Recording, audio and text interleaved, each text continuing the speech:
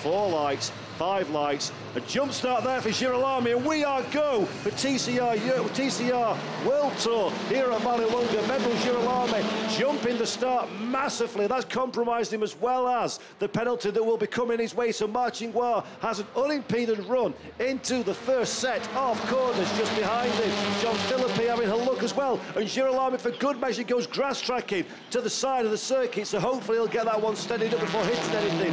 Yes, he does. So Bebel Girolami's day has gone into nightmare territory, and there is that man Jan Elishay as well. Jan Elishay now almost immediately striking to take our race lead from Marching War. Mar now covering for the fleet of Audis behind, trying to find a way past and to the inside of teammate Elishay. Elishay's on the outside of the corner, not where he needs to be. He is vulnerable, is Frenchman Jan Elishay on that part of the racetrack. Can he get back into the snake? He does so, but only just, as we see Rob Huff in 179 in the Audi now. Around the outside of the Lincoln Co. has got another one of his stablemates behind as well. A couple of cars bounce over the sausage curb as well, but nothing really worrying too much there at the front of the field. Marching War still just about in our race lead. Rob Huff now to the side of Jan Elishay and takes that position. 5-second penalty for Girolami for the indiscretion off of the line, but that's the least of his concerns at this moment in time, as Aurelian Comte decides, I don't want to pass one car,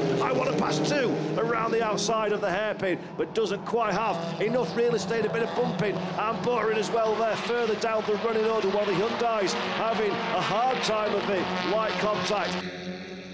Jan Elishay, an opportunity, and there we see, recognises the mistake almost straight away. Car just almost stalls in fact, so Girolami does well to get it back running again off the line, although positions and that 5-second time penalty to cope with. There is Girolami to the left of your screen off. Look at the bottom of the screen as well, and Jan Elishay trying to go around the outside of his teammate. Ted Bjork in the 111 Lincoln Co. machine. He's got a windscreen full of cars as well, as we're seeing Michelitz and Athcona side by side as they cross the line to start the second lap of what has been a thrilling opening lap of the race. Can Michelitz and Athcona get through Curva Grande side by side? Yes, they can. A little bit of gravel for good measure, both in front and during the battle. But now we see Michelitz to the inside. Ted Bjork painting himself to the rear of that Hyundai. Both Hyundais go out wide and off the racetrack. Ted Bjork, thank you very much, nips through the middle, takes the position.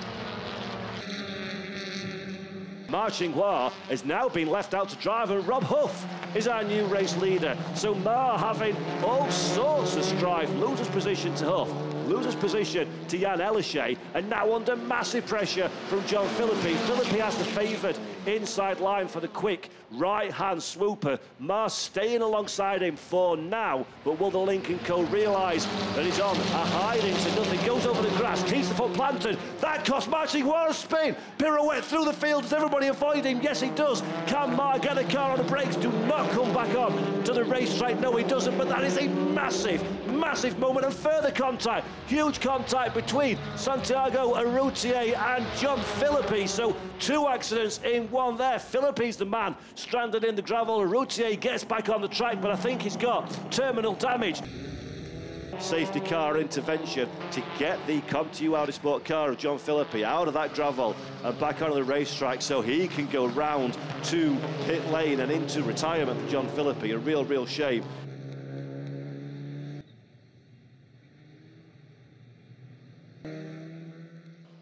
So let's take a look at what happened here. Philippi to the inside, Huff to the inside, little contact. This is Ted Bjork, sees a wall full of smoke. There is Mar's car, around it goes. Bjork, defensive, evasive action, good driving.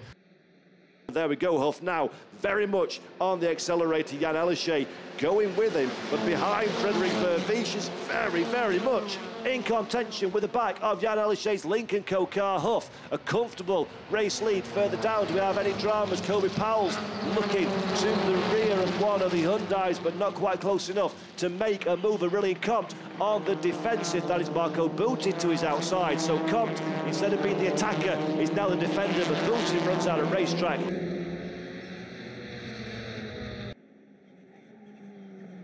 straight away on the defensive as Azcona goes to the outside. Mikel Azcona looking to the outside, now looking to the inside. Will he look to the other side of the racetrack as well? No, they drag race down the straight. Azcona on the outside line. Ted Bjork as late as he dares on the brakes, gets the car in front, but Azcona pulls back again. Light contact between the two. The Spanish driver Mikel Azcona, can he get the job done? Ted Bjork gamely hanging on to the inside line. He has the optimal line, late on the brakes, a little bit of a lock at the inside wheel. Ted Bjork holds position.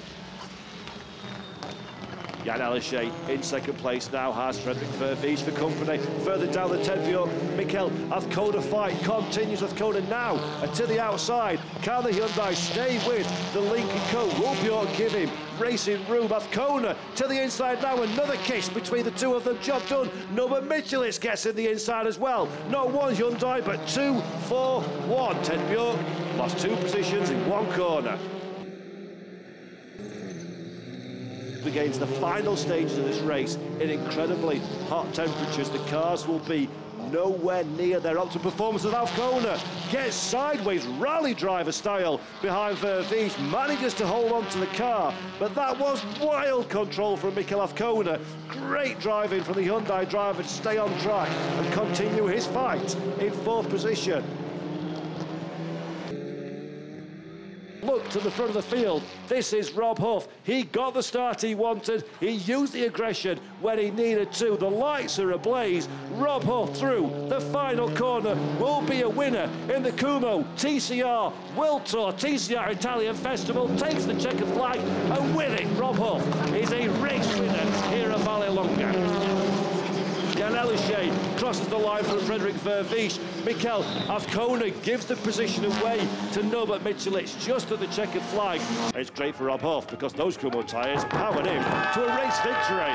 Yes, Rob Huff, that means the absolute world team had to deadlift as well as he celebrates with his team. That was a very, very professional, very strong performance for Rob Huff, our race winner. The biggest applause of all. Trophy, the largest trophy of all as well, as he waves that one aloft in celebration for his race victory. And of course, come to you, Audi Sport.